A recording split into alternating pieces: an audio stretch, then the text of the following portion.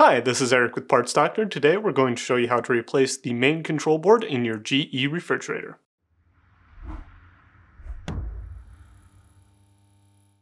If you need to purchase a new main control board for your refrigerator, check out our website, partsdoctor.com, where we sell parts for all major appliance brands. The main control board acts as the brain of the refrigerator. If it fails, the refrigerator may begin to act erratically, fail to cool properly, or may simply stop working.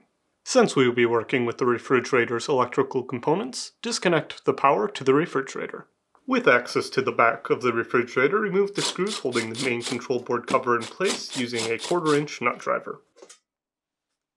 Because the main control board is connected to so many wiring harnesses, take a picture to reference later to make installation easier.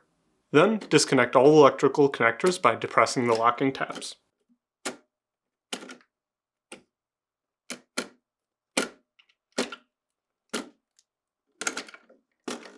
Next, remove the screw holding the control board in place. Remove the control board by swinging the left side out and then pulling gently forward. If you need to purchase a new main control board, you can check out our website, partsdoctor.com. We'll leave a link in the description below. You want to make sure you are searching with the model number from the tag on your refrigerator to make sure you are getting the correct part. To install, align the holes on the control board to the prongs on the refrigerator housing.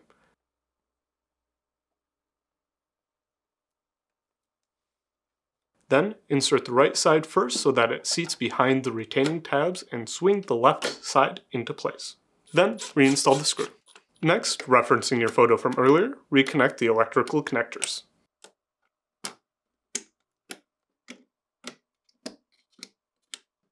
Finally, insert the main control board cover beneath the lip and reinstall the 2 screws.